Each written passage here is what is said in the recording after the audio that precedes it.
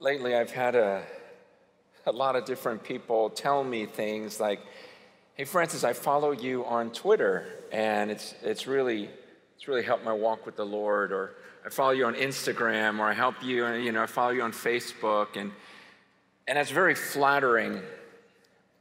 But there's one problem: I'm not on Twitter, I'm not on Instagram, I don't Facebook.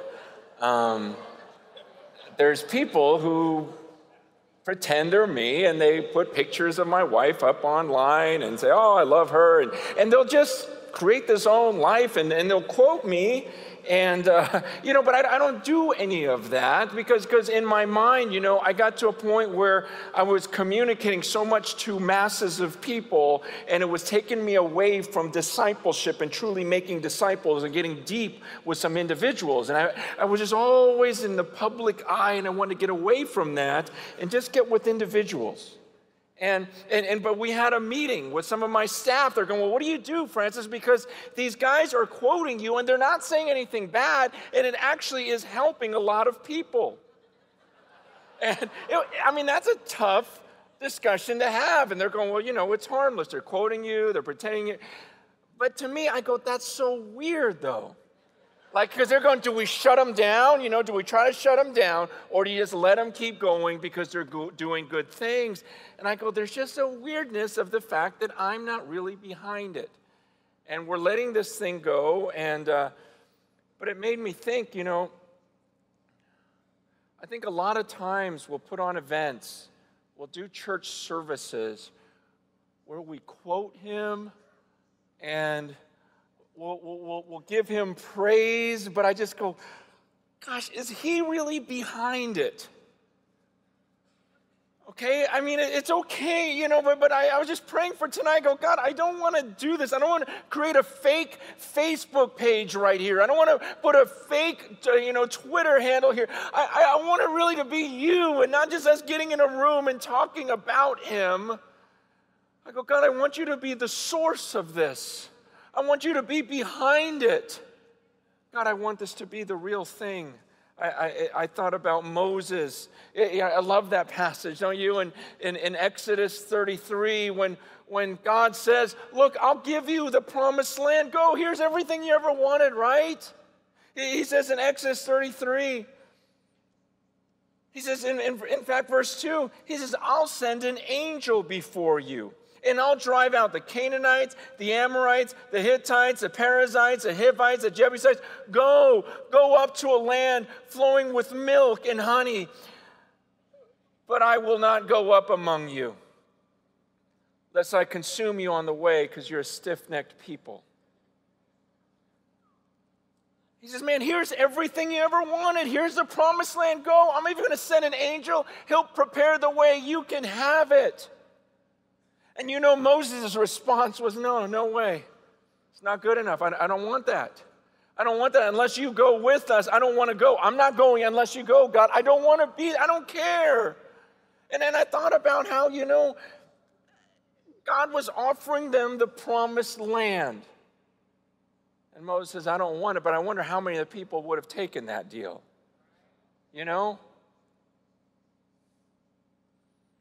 And I guess I want to start off asking you, what is your promised land? Because I would hate it if God just said, "You want a big church? Here's a big church. You want a big church? Is that what you always wanted, to have a big church? Did you want to grow? Here, have a big congregation. Are you happy now? You want to write a big book? You want a best-selling book? Here, let me give you the thoughts, and you just pen it out, okay? You're gonna write a great book. Go on, do that." And then in your mind, is that what you want? Or, where it's devoid of God, or do you want him with you? I had to be back there just repenting again and coming before God and going, God, I don't want to just get up there and preach a sermon where everyone says, "Oh, that was good. That was a great sermon. Man, that was the best one of the whole conference. Man, way to go." I go, no, God, I don't want that. I just want to know you're here with me. I want to know that when I'm on that stage, you're right here. Man, because we can lose touch with this. And we pursue these things and these things that we want that are good things. But at the end of the day, does it drive you crazy unless you know God is with you? And you know, okay, God, you're watching me from heaven. It's really your spirit flowing through me right now. These are your words. Don't just give me what I want in the flesh, God. I have to have you. How badly do you want Jesus? How badly do you want to know that even as you're sitting there right now listening, it means the world to you, everything to you, that Jesus is right there with you. His presence is with you. His spirit dwells in you. And you go, that's all I want. That's all I want. I just have to have you with me, because we start praying for all these other things. We get stressed out trying to compete with other people. We see what other people are doing. We want to match up to them somehow. And somehow we lose sight. And unlike Moses, we're happy and we're pursuing this promised land and forgetting all about this relationship with him. But I love Moses' words where he said, if your presence will not go with me, don't bring us up from here. For how shall it be known that I found favor in your sight, I and your people? Is it not in your going with us so that we are distinct, I and your people, from every other people on the face of the earth? And it was just my time with the Lord back there in the room going, God, I don't want to go up there. I don't want to go up there unless you're behind this. I don't want to just quote you and make up a little Facebook page for you when you're not really doing it. You're not really saying it through me. I want you with me, Father. Because otherwise, why in the world do people even listen to me? I said, God, it's only because you've been with me these years. And they see it. They look at this human being and go, man, he couldn't have done that. That wasn't his power. He couldn't have done that. And there's just something about you being upon him. It's that blessing, that anointing that we all want. And is that still the desire of your life where you go, God, I don't care if I'm talking to 3 people on Sunday. If I know you're with me as I make those disciples, those could be the ones.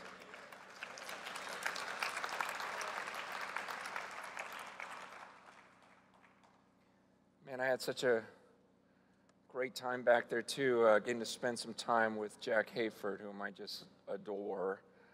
I love him, and just to have that conversation. But I was thinking about after he left, I go, wow, that might be the oldest man I've ever had a logical conversation with. That's not a bad, and I'm sure there's some of you older in here, I just don't talk to people but it was powerful, but, I was able to sit him down and go, just to ask him, I go, hey, Jack, what do you have to say to me? I'm 46. What do you have to say? Because I see the world changing so much, and I see, all the social media and everything. It's everything's pulling at me. It doesn't feel like it did 20 years ago. It seems so much easier then, and this and that. And he just, in a moment of clarity, just goes, we worship a God who's not bound by time, and there are truths here that are timeless. And don't feel like you got to keep up with all the trends of the time, because you worship a God that's beyond all of that. And stay close to him. Focus on those things that are true. Man, it was so good, and it's so good just to hear from someone who's been walking with the Lord for that long. Praise God for that. I had a phone call maybe a month ago from one of my heroes. He's from India, and he leads about 3 million people, so larger than most of our churches. But I don't know if I admire anyone more on the earth because of his walk with the Lord. He plants about 17 churches a day on average. Just amazing the things this guy has done. But he called me about a month ago, and he was crying. Never cried before me before, just crying because he had heard of another moral failure here in America, another pastor of a large church, and just started crying. He just was crying for the country, crying for the pastors that he's met here, not in any judgmental way. He was just sad. And he goes, Francis, it feels like the people here in America, even the pastors, and when I'm done talking to them, I pray for them. I go, God, I wish that man knew you. I wish he knew Jesus, like really knew him, really loved Jesus. I wish, and then again, he's just weeping. And he made a statement, man, that's been sticking with me for this last month. I keep thinking about it. He just said it in passing, but he goes, it feels like the people in this country are fine, they're content, they're happy to just meet with Moses rather than going up the mountain themselves. I kept thinking about that. I go, that's so good. That's so true. It's like we talk about people so much. We lift this guy up, that girl up, this band up, that speaker. Oh, if I could meet him. Oh, if I could meet him. And it was such a clear revelation of, man, do you understand? You can actually go up the mountain. Man, that's crazy. But most of us are dying to take a picture with Moses, dying to go, man, Moses, wait, you talked to God, you met with him, what was that like? And our churches are filled with people coming to hear from Moses. Hey, Moses, were you with God this week? Did you tell me about it? Tell me about it. And our job is to go up that mountain ourselves, but then to direct our people and go, no, you can actually walk up there. I'm telling you, you've got to get to him. You've got to come into your presence. I mean, you can stand before that burning bush. You can stand before the God who dwells in unapproachable light, like just you and him. Man, as he was weeping for the state of the church in America and just going, man, when's the last time you just walked up the mountain by yourself?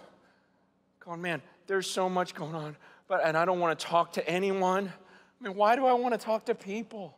Why am I so excited about this guy's opinion or that guy's opinion? Why am I following this guy's little tweet or that guy's, his blog or this? Oh, I just want to see the next entry. I just want to see that. And it's like, do you get it? Do you get it? Like you can approach him. Like you can literally enter into his presence, walk up that mountain and have this divine encounter with him. Man, don't settle for something less than that. Don't settle for just reading someone's book or listening to someone's message. Like, get on that mountain. Because this is our problem. Our problem is not that our churches aren't cool enough or keeping up with the times. Our problem is we as leaders are getting distracted by so many things that we're no longer walking up that mountain and coming down with this glow that people can't understand. I mean, if you're an unbeliever, think about this. If you're an unbeliever walking into a gathering of Christians, what would you want to see? What would persuade you? Would it be a tight band, a gifted communicator? I mean, wouldn't you want to walk in and go, wow, that person up there had a connection with God I've never seen. It's like he was just with him. It was like that gal, she knew God. He answered her prayers. I've never met anyone like that. I mean, isn't that what you would want to see as you walked in? And yet we spend all our time creating these other things that are a substitute. How close are you to Jesus right now?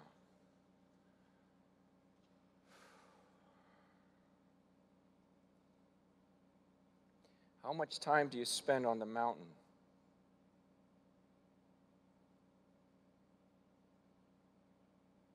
If I were to ask God, if I were to come into his presence and ask about you and say, how's her fellowship with you? How's his time with you? What would God say about that? I know tonight I was supposed to talk about making disciples. but I think our problem is maybe some of us are making disciples and we're duplicating ourselves, but we ourselves are not close to Jesus. And so why do we even want two of you? You know what I mean?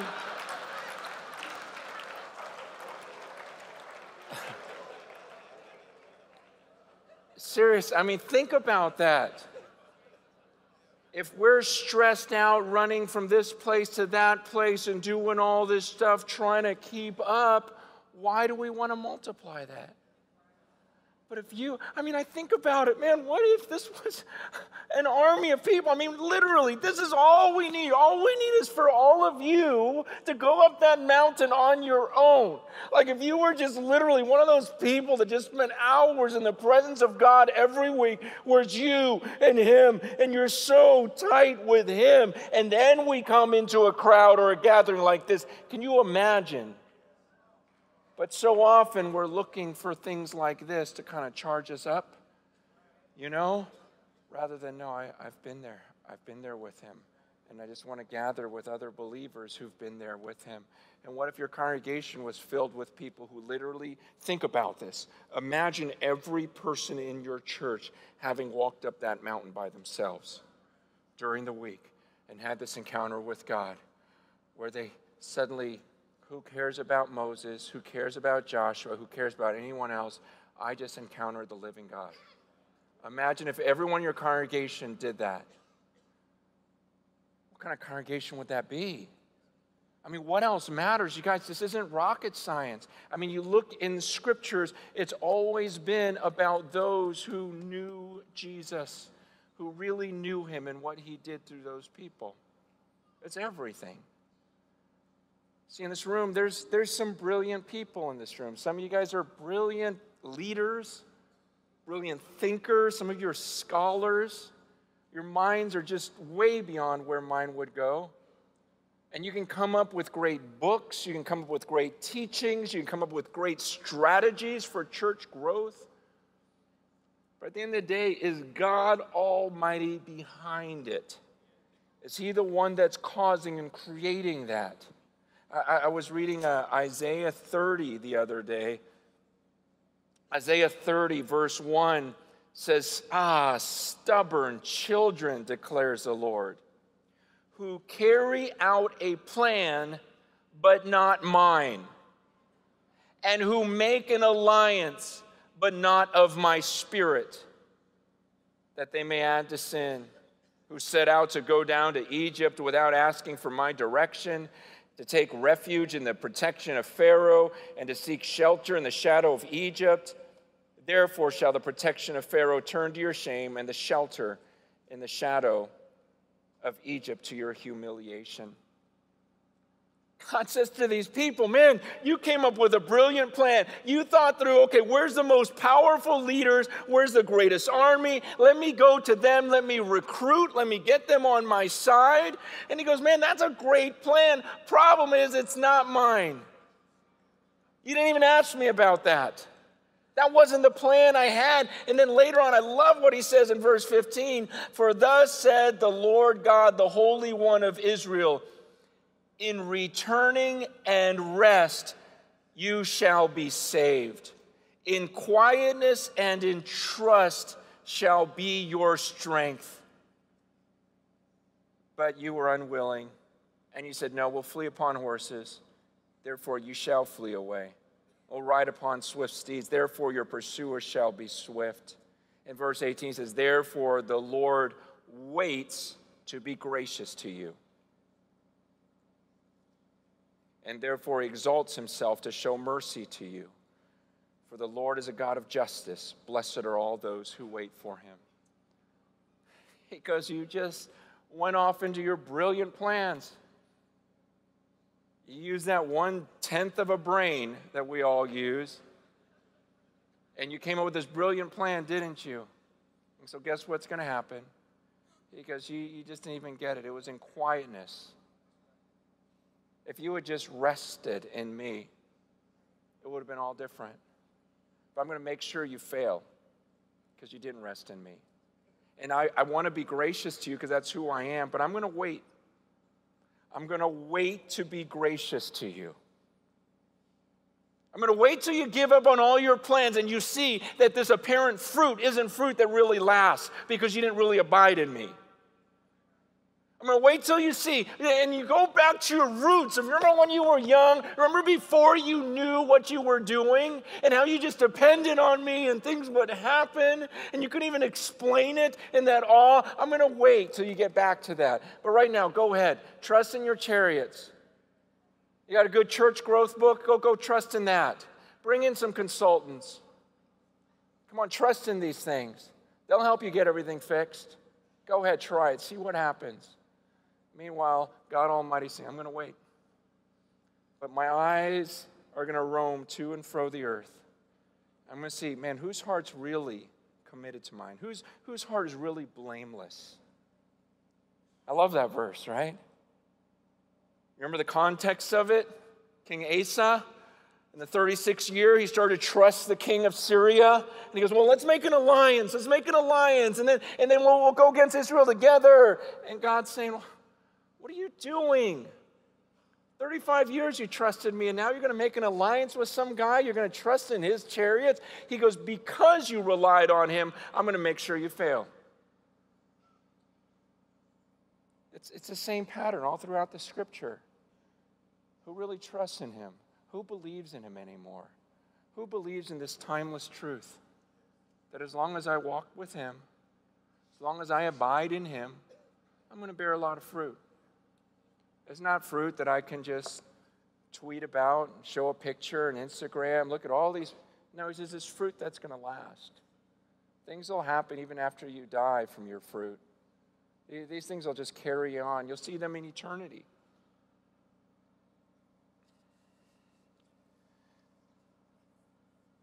I think about Gideon, right? Isn't that a great story? I mean, sometimes we get on Gideon and it's like, man, you saw the fire, and then you had the fleece thing, and then you had another fleece thing. But what was that all about? Gideon was just going, okay, God, I just need to know that you're with me. Okay, I don't need everyone else. I just need to know that you're with me. And once you're with me, once I know here, just let me make sure again. I just got to know you're with. Okay, he's with me. Okay, fine. Okay, dwindle down the army. I don't care. 30,000, 10,000, 5,000. I don't care. It doesn't matter anymore. I know God's with me. So 300, fine. Give me 300. I don't really care because God Almighty's right here with me. I saw the fleece. He's with me. So we'll take on any army. That's what Jonathan says. Remember Jonathan when he just has his armor bearer, in 1 Samuel 14, he goes, you know what? It doesn't matter. Everyone's scared. Everyone's hiding in the caves. Come on, armor bearer, just you and me. If the Lord is with us, that's all we need, just the two of us. We can do this. That's the way David was. 1 Samuel 30, when the armies came, raided Ziklag, took all of their wives and kids, and everyone's gone, everyone's crying, and then his whole army, his own army wants to kill him. What does it say? It says, but David strengthened himself in the Lord. Wait a second, you just lost your family, you're weeping with all of your men, then suddenly all your men turn against you. And somehow, because you know the living God, because that's the one thing you seek, you're able to strengthen yourself in the Lord. And you go, okay, I got this. I got this. That's why Paul says, look, all the other stuff that I did, and I did more than all of you, I count it all rubbish. I just want to know Christ. Me with Christ, knowing the power of his resurrection. I want to know everything about him. I want to feel his suffering. I want the fellowship. I want to be like, oh, just like you suffered, look, I'm suffering with you. I want everything. I just want that fellowship with Jesus so much. And I count that all that other stuff I've ever done, which is more than all of you. He goes, it's all garbage. It's all dung compared to knowing him, being found in him. That's all this is about.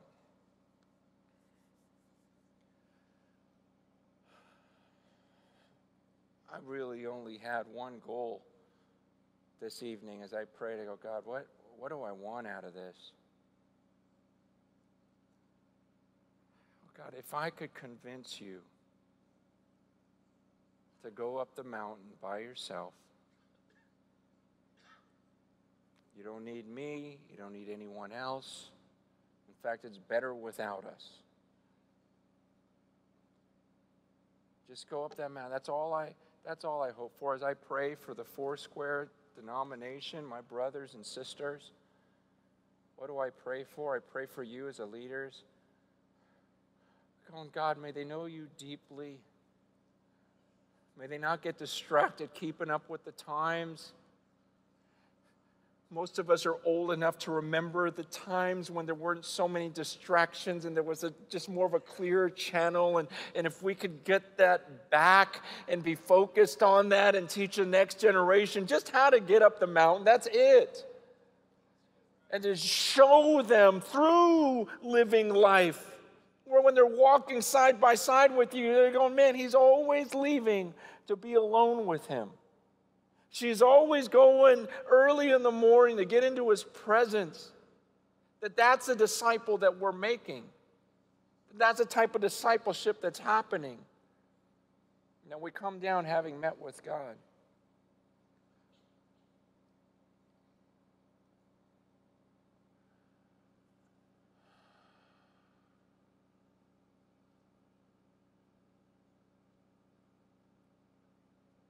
I do so many of these conferences and these messages, and sometimes I leave just going, gosh, was that in the flesh? Or did I really experience you? And did they really experience you? And is there fruit that lasts? And I prayed today that you'd have real encounters with God, that you'd give up on trying to build the perfect staff, that you empty yourself of, oh, if I had that guy on my staff, if I had that person in my congregation, and you just depended 100% on God. Here's what I'd like us to do.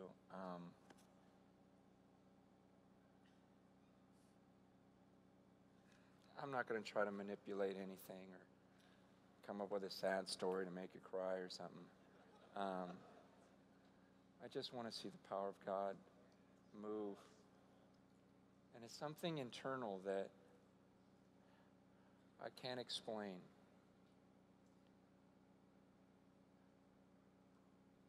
Man, I know there are times when the Spirit moves and there's these external manifestations of the Spirit.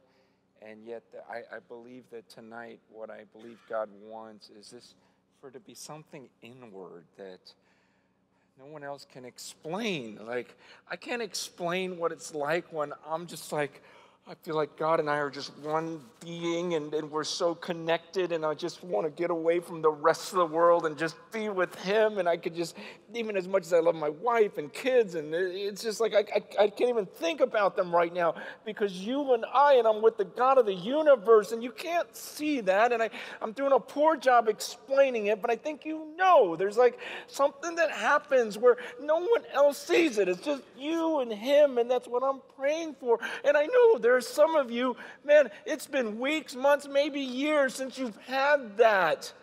And you justify going, but I'm doing good stuff. I'm carrying out these plans that he didn't ask me to do, but I'm running, I'm doing this. And you just feel like it's good stuff, but you know what I'm talking about. And you're going, man, it hasn't been there. You can pretend it's there. You can fake it. And no one's going to question you because you're a leader. And they're going to assume you have this with the Lord, but it's not there. And I'm praying for that inward time with Jesus right now.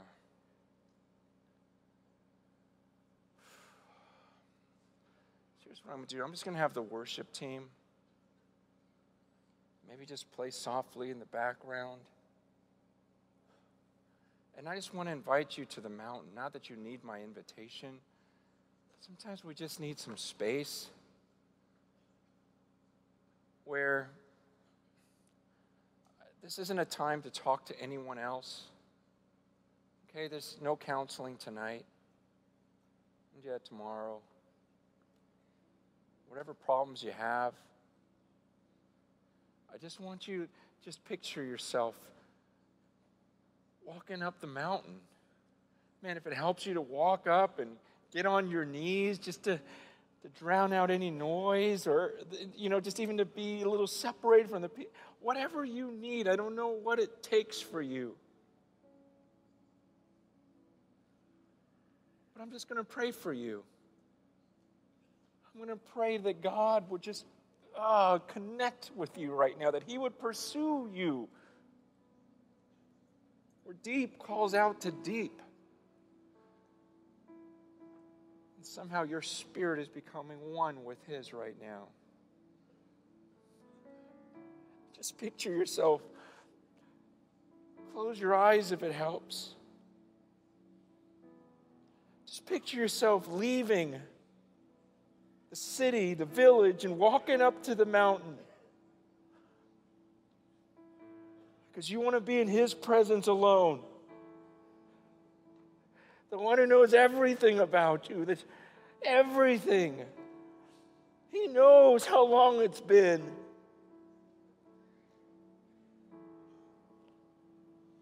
Just walk to him right now.